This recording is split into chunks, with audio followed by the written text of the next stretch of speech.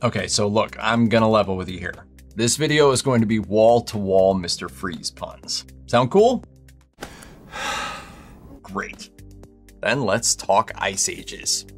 The way people talk about the Ice Age, you might be forgiven for thinking that planet Earth once went through one massive period of extreme cold. But the truth is that Earth has weathered not just 1 or 2, but 5 known ice ages. Very nice. Thanks to scientists who've studied climate data contained in geological features, ancient sediments, and ice cores pulled from frozen landscapes, we actually have a pretty good idea of when these various ice ages occurred. The oldest we know about happened in the planet's deep past, about 2 billion years ago. That one lasted for 300 million years. The most recent ice age began roughly 2.6 million years ago and reached its peak an estimated 20,000 years ago, which is basically 10 minutes ago in the grand scheme of Earth's lifespan. And here's the really crazy thing. Technically, we're still in that ice age today.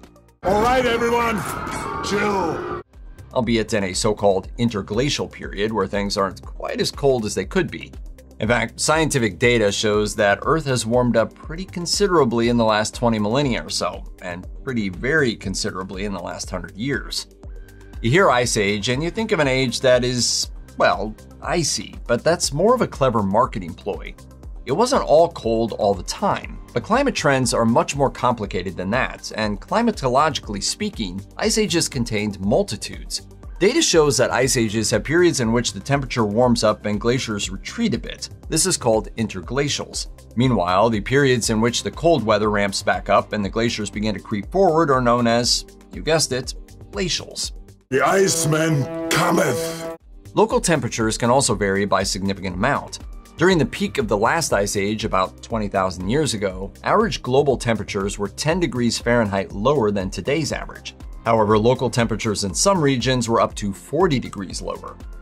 Popular depictions of the most recent ice age tend to make everything look pretty barren. Let's consider the modern Arctic though. Here, you're likely to be surrounded by seemingly endless and empty expanses of ice, but take a closer look and you'll find plenty of life. And the same was true for Earth during its ice ages. For one thing, as we now know, these periods didn't really encase the planet in one huge sheet of ice. Neither was it always bitterly cold, as evidence of glacial melting and refreezing makes clear. That means there were a range of environments for living creatures to thrive in, even if the average global temperature was relatively cold. Not only that, but plenty of animals did just fine in frozen environments. Some even thrived in the cool temperatures. Megafauna such as woolly mammoths, short-faced bears, and steppe bison did quite well in the cold. But not all of them. Don't get ahead of me, it'll all make sense in a sec. Overall, these large animals were particularly well adapted to moving around tundras. It's pretty telling that when forests became dominant in many warming ecosystems, some of these megafauna appear to have been pushed out. What killed the dinosaurs? The Ice Age! Putting aside the good doctor's total misunderstanding of prehistory for a moment, the last ice age actually did kill a whole lot of megafauna. Not dinosaurs, no, but woolly mammoths, cave bears, saber-toothed cats, and so on. I know this sounds contradictory from the earlier parts, but some of them survived. The cold did kill off a bunch of megafauna because it's still cold. This will make more sense than a few, I promise. But anyway, there was a time when scientists believed that humans were to blame for this mass extinction event. This is known as the overkill hypothesis, but it's not the whole story. While humans wielding weapons didn't help things, the fall of large ice age mammals actually does come down to a complicated mix of factors. A 2021 paper published in Nature Communications found that there was no significant long-term relationship between human and megafauna populations in late Ice Age North America, though there had been an estimated 80% drop in the number of large animal species by 11,700 years ago. Climate evidence and statistical modeling indicates that dips in temperature led to dense and large animal numbers. An earlier study published in Nature Communications backs this up with on-the-scene evidence from Ice Age Texas, where a cold period was linked to a noticeable drop in plant and animal diversity. But while plants in the area of Hall's Cave appeared to recover when things got warmer during the Holocene, the megafauna in the area stayed gone. So while humans aren't off the hook entirely for the loss of these species, we're not solely to blame. Pat yourself on the back for that one. It was climate change all by itself. Wow, that's ironic. An ice age sounds like a pretty big deal, don't you think? Some of the more fantastical takes on the idea may lead you to believe that the entire planet was once plunged into a deep freeze. Hell, Do a bit of digging, and you'll even find actual scientists referring to a snowball Earth. So that must mean at least one of the ice ages in our planet's history turned the place into a popsicle, right? Tonight, hell freezes over. Well, not exactly. Yes, there's good evidence that a runaway cooling effect chilled the Earth multiple times, with two of the most major glaciation events occurring during the aptly named Cryogenian period 720 to 635 million years ago. During the coldest periods, glaciers crept across much of the planet, but not quite all of it. A 2023 study showed that there were plenty of oxygen-imbibing organisms living in a surprisingly wide zone around the equator during the Marinoan Ice Age, some 654 to 635 million years ago. If the planet had been fully encased in ice back then, oxygen would have been in short supply in the oceans, and there would have been less diversity and fewer life forms overall. Instead, the study's authors found that there were actually vast areas of open ocean that teemed with life. As such, some scientists have argued that it might be better to think of these periods as a kind of slush ball Earth, even if that doesn't quite play so well with sci-fi novelists. People don't tend to think of glaciers as particularly fast-moving, so it stands to reason that ice ages are pretty slow-going too. After all, it's not like freezing temperatures can chase you down a hallway like they inexplicably did in The Day After Tomorrow. Close the door! Except they kinda can. Okay, not like that, but variations in global temperatures can happen over short time spans. We're talking decades here, which really is nothing when it comes to time. In one instance, when the most recent glacial period was beginning to wane about 12,800 years ago, temperatures took a sudden and unexpected nosedive. Then, just 1,300 years after that, some regions saw average temperatures rise by as much as 20 degrees Fahrenheit over only a few years. So, what causes these relatively sudden climate swings? Some scientists have suggested that changes in the sun's output might have something to do with it, or perhaps shifts in ocean currents caused by melting freshwater glaciers. Others have noted that a wide array of incremental changes may build up and reach a sudden breaking point, causing the climate to change suddenly and rapidly. When it's winter, cold temperatures and bad weather often force you to stay inside. My condition has left me cold to your pleas of mercy. But the humans who were around during the most recent ice age weren't so content to hang tight.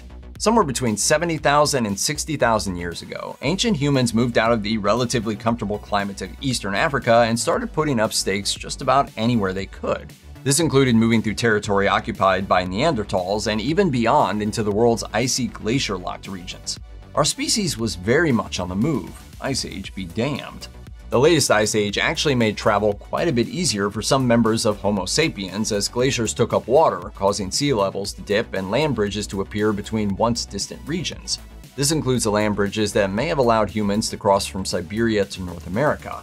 The exact timing of that crossing and how it really happened is still hotly debated. For example, we're not sure whether humans hoofed it, paddled along shores in boats, or took to the open sea. However it happened though, emerging evidence suggests that humans made it to the Americas as early as 20,000 years ago, just as the Ice Age was loosening its grip on the planet. Ice Age humans weren't brutish or stupid, no matter how much pop culture might try to convince you otherwise. Sure, the image of a grunting human stumbling out of a cave and waving a club might make us feel good by comparison, but the truth is, well, we should probably find a better way to feel good about ourselves. Ancient humans were still Homo sapiens, just as we are today, so they came with the same complex capabilities for problem solving and art making. Archaeologists have uncovered evidence of burials from the end of the last glacial period.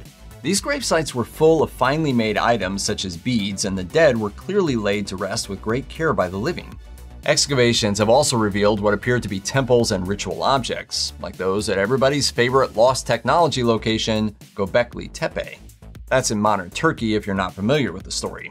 It's this ancient site that contains hundreds of pillars covered in carvings. The site itself is about 12,000 years old, but it didn't spring out of nowhere. Evidence like this suggests that these people lived full and intricate spiritual lives, which later set the stage for Neolithic monuments like Göbekli Tepe. Ice Age peoples were also well versed in all kinds of art forms. Cave paintings are among the most famous of these, but archaeologists have also found carved objects of figures like women, animals, and a lion-headed figure that's estimated to be 40,000 years old. Although we're the only hominids living today, our species wasn't quite as lonely during the last ice age. For a while, Homo sapiens were alive at the same time as many of our close relatives, including Neanderthals, Homo erectus, and Denisovans. Some of the hominids who faced the Ice Age were pretty well suited to cold climates. Compared to modern humans, Neanderthal people were shorter and broader, with wide nasal openings and short limbs. Being more compact may have helped them retain body heat, though some scientists suggest this body type may be the result of random genetic happenstance rather than environmental pressures. Of course, hominids could also have struggled in Ice Age climates. Significant drop-offs in Neanderthal populations have been linked to a 1-2 punch of cold dry periods around 44,000 and 40,800 years ago, according to a 2018 study published in the Proceedings of the National Academy of Sciences.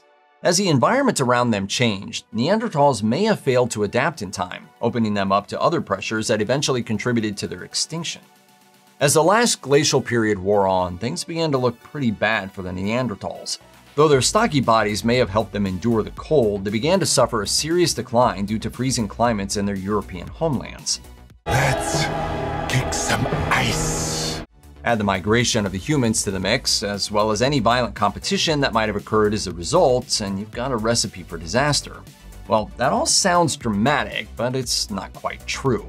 If you analyze your genome, you might just find evidence of Neanderthal ancestors who got pretty cozy with their Homo sapien pals.